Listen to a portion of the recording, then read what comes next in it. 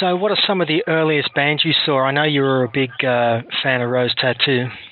Well, I'll tell you. Look, I got into the bands very early. I was 7 when I really started to get really hardcore into it, because my dad was a muso. But, I really didn't, I remember seeing some good players and great bands. I was a Deep Purple fan, but, I actually started off listening to Chain and the La-Di-Dahs, and then went into Deep Purple and all this sort of stuff, Led Zeppelin. But, it wasn't really until the Sex Pistols hit the scene that I said to myself, hey, I can do this, and I'm going to be in a band, and I'm really going to leave Wollongong. I'm going to go to Sydney, and I'm going to be a rock and roll star. That's what made me want to do it. Right? When I got to Sydney, the bands that really blew my mind were, Rose Tattoo was one. There was another band in Sydney that were really pivotal in influencing me, and you probably don't even know them, and not many people would. They were an underground band that got banned from just about every venue they played.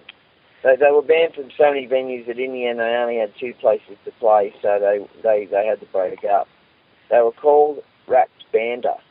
And if you look it up and you Google it, you'll only find one thing about Rats Banda, and it's a poster in the Australian Art Gallery.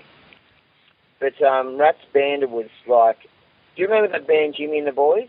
Ignatius Jones, sure. Well, Rats Banda made Ignatius Jones look like a choir boy.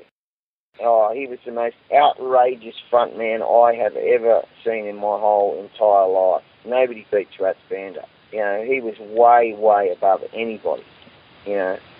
He was, I wish I knew whatever happened to that guy, because he was just insane. He was absolutely insane. I've never seen anything like it.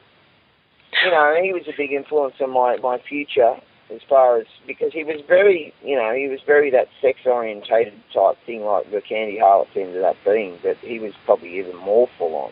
Okay, very visual, because I was going to say you must have taken something from the people you saw into what you became as a front person, particularly for Soggy Porridge and then later with the Candy Harlots. Well, I've thought back about a lot of stuff that influenced me, and I often thought, where did I get these ideas from? And it's all when you're growing up, and, I sort of introduced, I was introduced to a lot of seedy stuff as a young kid, and it really messed my head up, I guess, and then, I went and got in the punk scene, and I saw people like Rats Banda, and then, I lived in Darlinghurst, so, after you go and see a band, you go and see a drag show, or go to a gay bar and watch a drag show. And I learned a lot from watching these drag shows as well. I mean, as far as entertainers went, and outrageousness, they were outrageous, mate. They were insane. And, another one that I always quote as a big influence is, do you remember Divine? The big fat tranny. Yeah. Well, I went and saw Divine at the old Kinsellas up in Darlinghurst, and he got up on stage, and, his whole act consisted of basically picking on people in the audience and totally hanging crap on them. And I thought, wow, wouldn't that be cool in a rock and roll sense? Everything that I saw, I thought drag shows, and I thought, oh, wouldn't that be cool in a rock and roll sense? And, wouldn't that be cool? And, and I just started gathering all these references that weren't in rock and roll. They were actually in,